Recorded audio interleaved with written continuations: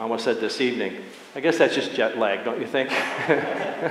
We're going to be wrapping up our study, and our study, if we hadn't been on vacation, we would have started Advent messages today, but vacation kind of bumped everything out of whack. You know how that all goes. But we want to wrap up the little book of James today, and our topic, sometimes you have to reboot. So, yeah. Don't we all? Yes.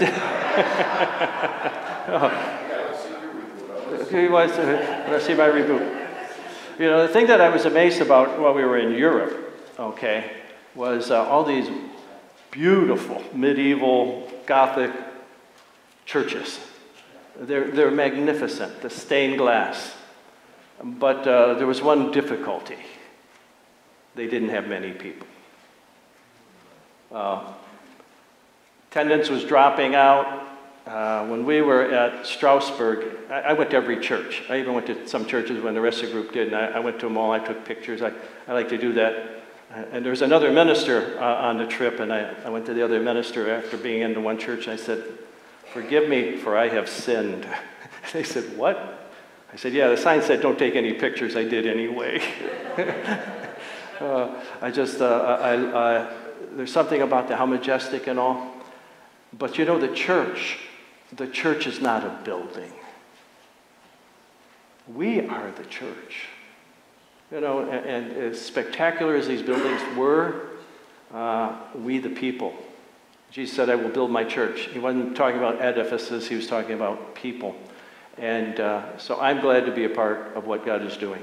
When sickness strikes, is my topic today. I'm going to jump right into the text.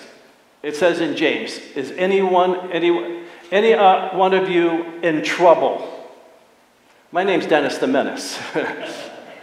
I know what it's like to be in trouble. Trouble just somehow seemed to follow me everywhere. He says, "Any of you in trouble, he should pray." I did a lot of praying. So I get in trouble, and I'd be praying down to the principal's office at school. You know what I'm saying? Trouble? Okay. I like the way the New Living Translation puts this. "Are any of you suffering hardships?" Hardships. I don't know what your hardship is. Maybe you got a hardship with on the job. Maybe you got a hardship financially. Maybe you have a hardship with your health. Maybe you have a hardship emotionally. Things just aren't going well in your life. You're down, you're depressed. I don't know what the hardship is. He says, you should pray. That's what the idea of trouble is. He says, if any of you are having trouble, he should pray. Now, he says, is anyone happy? Let him sing songs of praise. That's why we have a song service.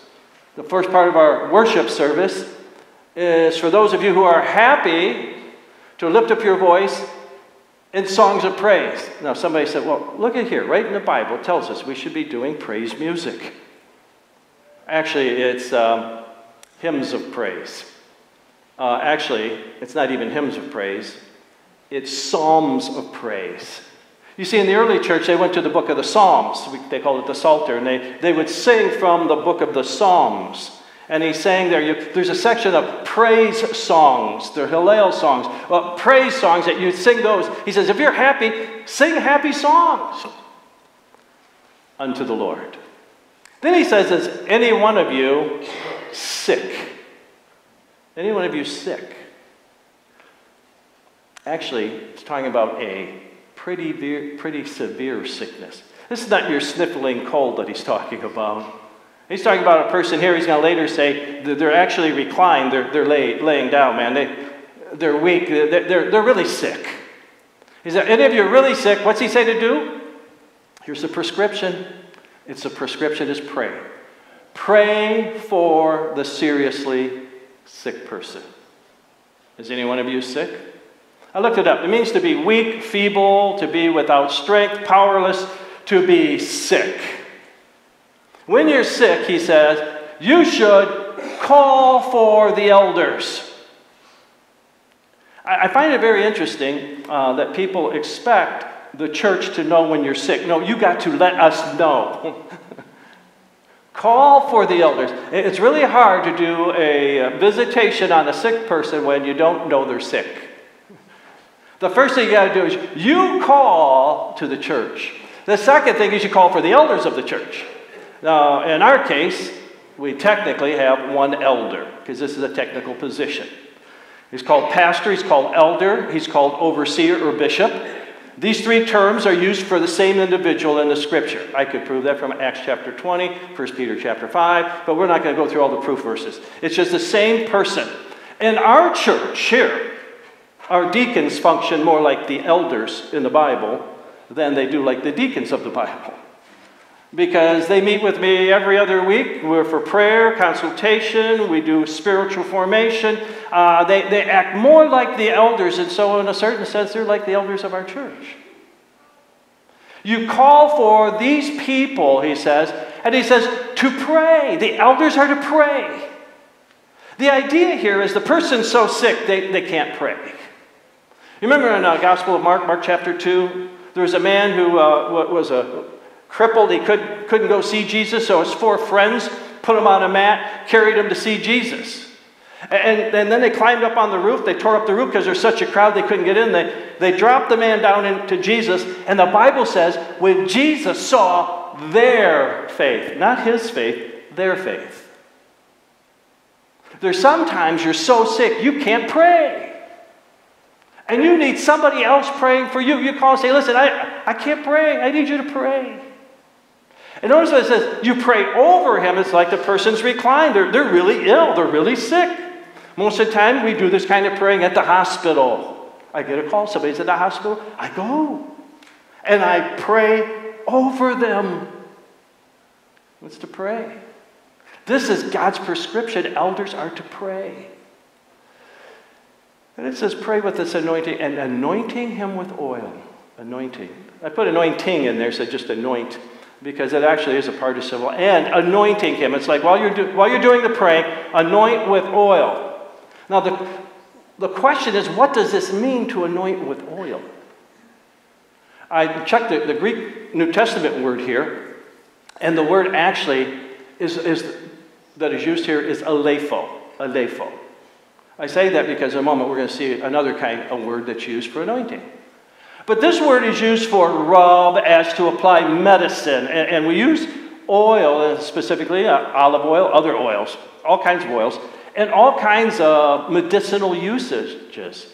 It's actually used to rub. And I looked up, and there are a lot of things like oil of Olay and different things like that actually have, where'd they get that name from? Oil. They originated with oil. There's oil in it. There's a medicinal value to it. And I really think that because of the choice of the word here, he's saying, you pray while you're applying the medicine of the day. You know, some people believe that you don't use medicine. I believe God told us we're to use medicine. There's 2 words for healing in the New Testament. The one is therapeuon. We get the word therapy from it. Isn't that interesting? When Jesus would heal somebody therapeuon, he touched them and he healed them. That's where we get therapy. You actually have to touch. There's therapy involved. The other word is iomai, and it means to beget life, to put life, to infuse life. Jesus would often say, go, your son is healed. And he didn't even go touch him or anything. And the word there is iomai. He did it from a distance. He exerted his divine power. Now, I don't have that. But I do know about therapists, all kinds of therapists. You see what I'm saying? The Bible teaches the use of medicine. It says they're applying this medicine. Now, the other word for anoint is what you would do in a ceremony for a king or a priest. You would take some oil and you would pour it on their head. There's actually a psalm in the Old Testament where a high priest is being anointed, and it's dripping down through his hair, onto his beard, and onto his garments. When they anointed, they really poured it on. You're being anointed with oil. You're being consecrated. You're ceremonially being dedicated. You're dedicated to a certain act, to a certain position. The word that is used here is not krio, the ceremonial one. The one that is used here is alepho, the rub, apply medicine kind of word. In fact, it tells us, Jesus says this, but when you fast, he said, don't go around sullen, looking like, oh, because you haven't eaten, that you look and feel terrible. He said, you don't want anybody to know. So he said, you put oil on, refresh yourself, make yourself look good. This is anoint yourself and wash your face. In another place, you remember the story of the Good Samaritan? This story comes up so often because it's so practical in our lives. The poor Samaritan, the poor Jewish guy gets beat up by thieves. The Levite and the priest go by. They don't do anything. But the Good Samaritan, he stops by. It's his enemy. And he sees the man all beaten up. He's bruised. He's probably got cuts and wounds. And the text says when he went to him and bandaged his wounds, he poured on oil. What? This is medicine. He's treating his patient the best that he can. And wine, well, wine was used as an anesthetic. It was used, to actually clean, to purify. So he's using the medicine of the day in order to help the man. You know why? There's no value except the Lord is in it. I just want to say that. In the Old Testament, we saw this when we were going through the book of Exodus. The Lord's name is Jehovah Rapha, the Lord the healer. For I am the Lord who heals you. Who heals you. Now, he uses the word medicinal usage versus the word for ceremonial. So it's not a ceremony. It's not that the pastor comes in when you're in the hospital and he does some kind of religious rite and ceremony, like there's some hocus pocus in here. He comes in, and this is how I pray often. God, make what the doctors are doing here effective. They can diagnose, they can give prognosis, they can do treatment and therapy, and they can do radiation, they can do all sorts of things, but you know what they can't do? They cannot make your body heal. That's why it works on some and not others. If it worked on everybody every single time, then we know that it wasn't. But why? I pray that God will be Jehovah Rapha, the healer, and use our methods. I call them primitive methods, because you realize what the methods are going to be like 1,000 years from now, if man lives that long, and if the Lord tarries that long in his coming. They're going to look back at us and say, man, look what they did to each other. But God is gracious to use what we do to each other, okay, and answer to our prayer. Why? We pray asking him to use the means that are necessary. Here's the key ingredient to the prayer. It's the elder's faith. And the prayer offered in faith. Who's been praying? He said, call for the elders. The elders pray. The elders' prayer, he says, that's the key ingredient. The elders need to have faith in the true and living God. That's why you call them. You call the person to pray. I was one time called to go to the hospital. I went to the hospital, and one of the members of our church, she was an elderly lady, had suffered a stroke. She was in a wheelchair, always sat in the very back left-hand side in the overflow area of our sanctuary. And I'd go in every week, and I'd give her a hug. She always kissed me. Okay, always kissed me. I got kissed every week. Nobody else in church, but she kissed me. Sometimes my wife, but she always kissed me. I go to the hospital, and she's so afraid. She said, I'm so afraid I'm going to die. I'm going to die. And I don't know, every now and then you get this prompting from the Spirit of God. And I don't know where it came from. I said, you're not going to die. Kind of shocked myself. You're not going to die. She said, how do you know I'm not going to die? I said, you are way too scared to die. I said, you're a Christian.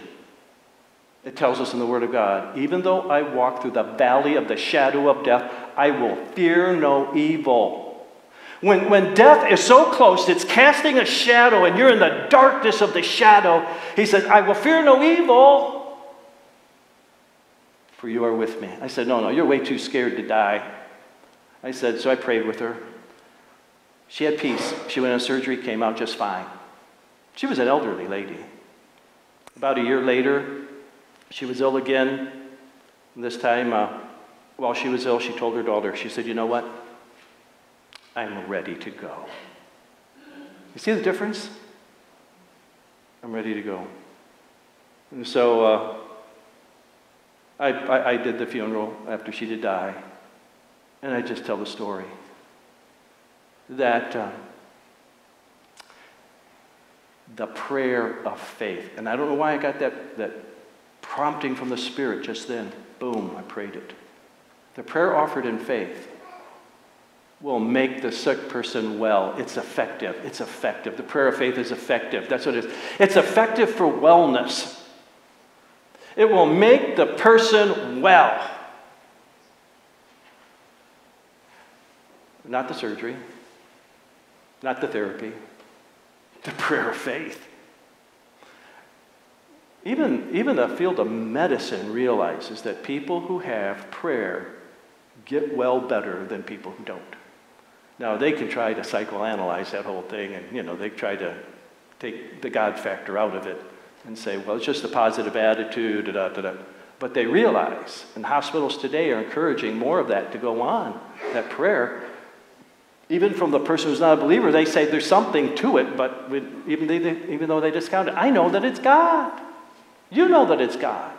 He will answer that prayer, and he'll make the sick person well, and the Lord will raise him up. What? Not the prayer. The Lord raises him up in answer to the prayer of the elder who is called. So you got to call so he can pray in faith so that the Lord will actually bring wellness and raise you up. You see the sequence there? It's just that that's the way it works. No, he puts a little if in there. Whoop. The prayer is effective for forgiveness. He says, if he has sinned.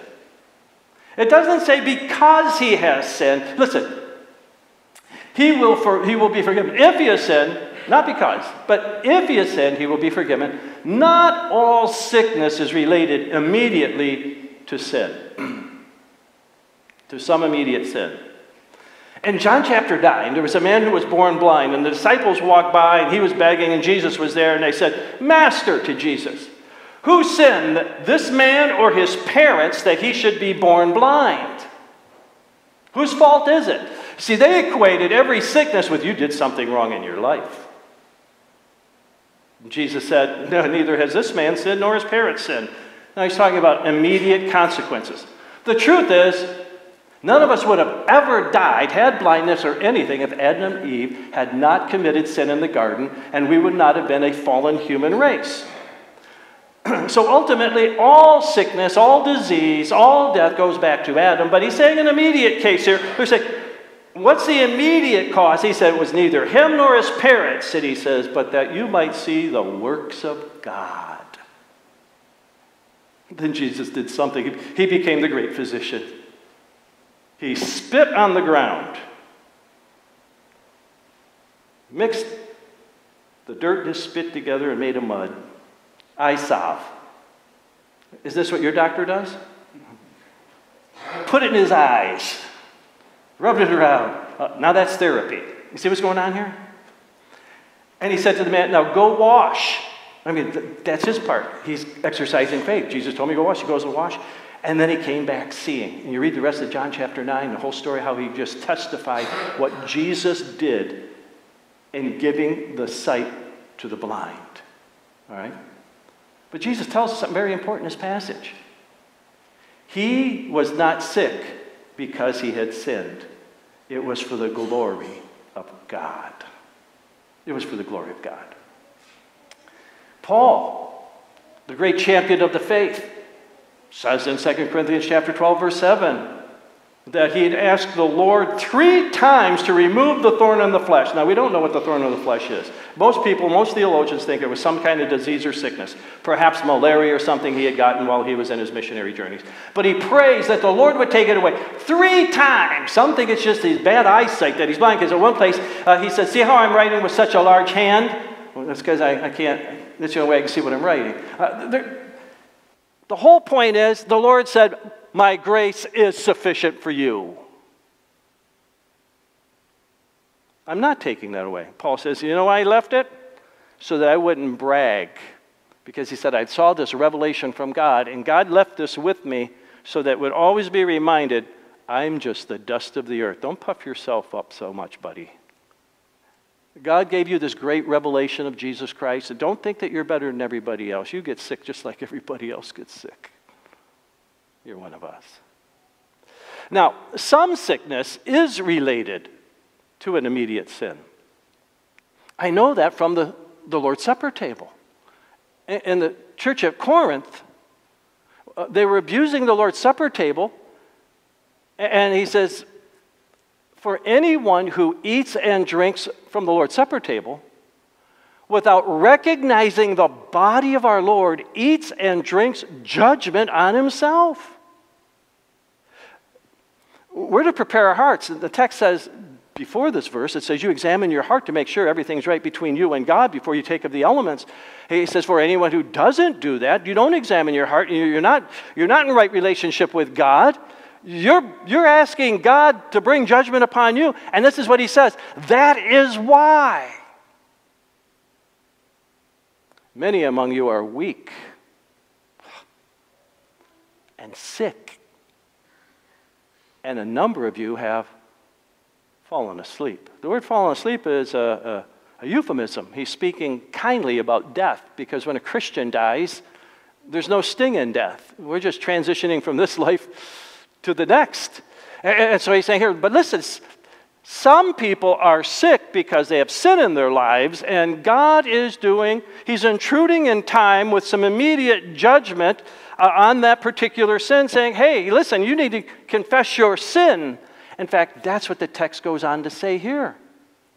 Prayer is effective with confession. We don't talk about confession too much anymore. It's one of those politically incorrect things to say, hey, you're sinning and you need to confess your sin. Because we don't want to talk. Calling someone a sinner, I mean, that's very judgmental. He said, therefore, confess your sins to each other. When was the last time that happened?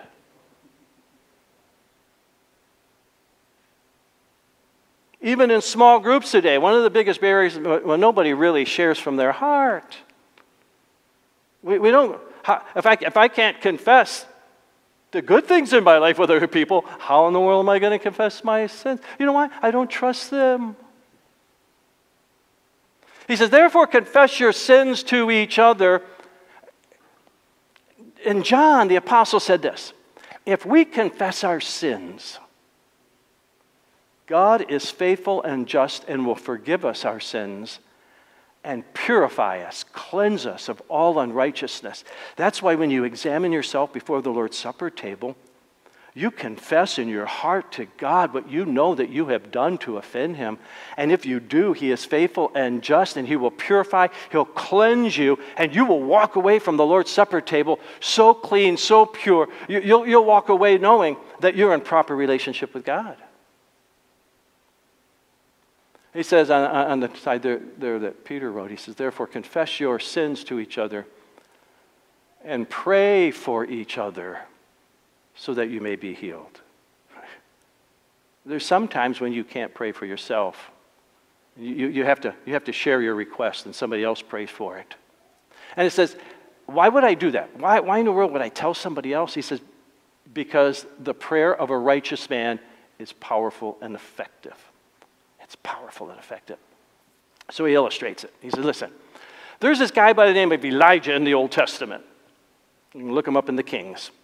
Elijah was a man just like us. What? Just like me? You see, we take Bible characters and we elevate them up. We take a pastor and we elevate them up and say, oh, if I could just be like him. Or, you see what I'm saying? No, he was just like us. He had same passions as we did. But what he did is he prayed.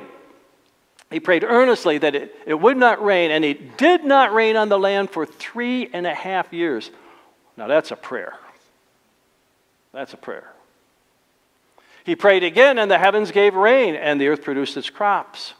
The key to this is he prayed earnestly. He really meant what he prayed. He was persistent. He prayed earnestly. Sometimes we treat prayer like a vending machine. I put my prayer coin in, pull it out, and I get my answer. But he really believes I'm praying and God is going to do something. It's like that day I prayed for that lady. I don't know where that came from. You're not going to die. Because then afterward I'm saying, Well, what if she does die? I just gave her false assurance. And that's a doubt. Rather than saying, you know what, God prompted my heart, I prayed, and she lived. It's the earnest, genuine prayer of faith that he's talking about. You probably don't know this guy. His name is George Mueller. You might know his name. George Mueller was a man known for prayer. He ran an orphanage in England, and I believe it was in London, and ran out of food. And he had everybody set the table, all the kids, and they sat down to pray. And he said, Lord, bless the food that we are about to partake of. There's no food. Next thing he knows, by the time he gets to the end of his prayer, there's a knock on the door. The bread wagon lost its wheel and collapsed and said, hey, we got all this bread. We're not going to make it to the market. Can you use it? Brought it in, and there was the bread on the table. He was coming to America and on his way to actually Quebec. On the ship, it got caught in a terrible fog, and he had an appointment that when they were arriving should be the next day, but the captain of the ship slowed it down. He slowed it down because he did not want to run into icebergs or anything like that. So George Mueller went to the captain and said, Captain, what's going on here? I got an appointment tomorrow. I have never missed an appointment in my whole life. I have a very important appointment tomorrow. And he said, and listen, I am not going any faster. You're going to have to delay your meeting. And he said, well, let's go up to the chart room and pray.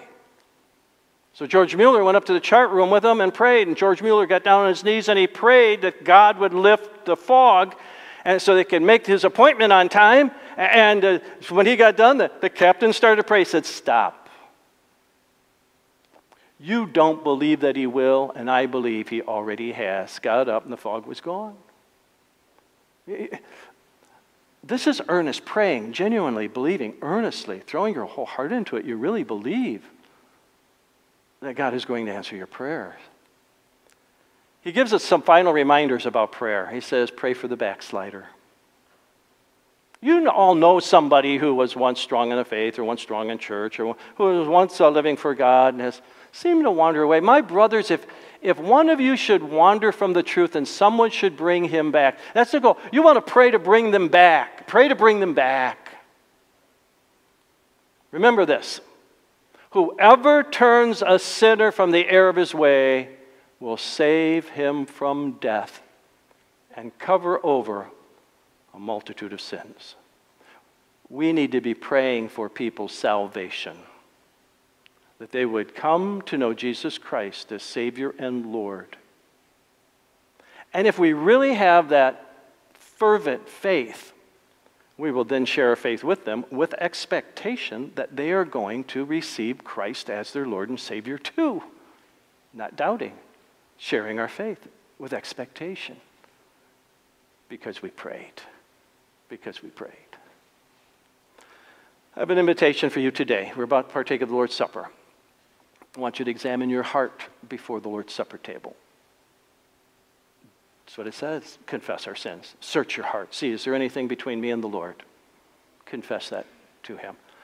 After the Lord's Supper table, we're going to have that in just a few moments. After the Lord's Supper table, I brought some oil here. Now, there's nothing magical about the oil. I think I bought it at Walmart. It's just olive oil. And although the passage isn't talking about a ceremony, we're going to do a ceremony. This isn't to replace what the doctors do. I want you to still go to the doctor if you're sick and you need help. I want you to do that. You go to the doctor. But when you're at the end of your rope and you just don't have that peace inside, you've got troubles, you've got sickness, and you just say, I want to come and ask the elder. Here we have elders. The deacons will join me after the Lord's Supper table. And we're going to take a little oil and put it on your forehead, and we will pray over whatever trouble or sickness that you want us to pray. You just come down front, pray. If one comes, we'll do one. If everybody comes, we'll pray everybody. And I know the oil has no power. It's merely a symbol that says, Lord, I'm throwing this all on you. I'm trusting and believing that through prayer, you're going to answer and work this out for your glory. And then after that, we'll have a business meeting. Isn't this an exciting day? All right, let's pray. Father in heaven, we thank you for your word. We thank you, Lord, for the truths that are in it. There are some here who are seeing doctors. I'll be seeing a doctor myself tomorrow. We don't put our trust in the doctor, although we want them to do their part.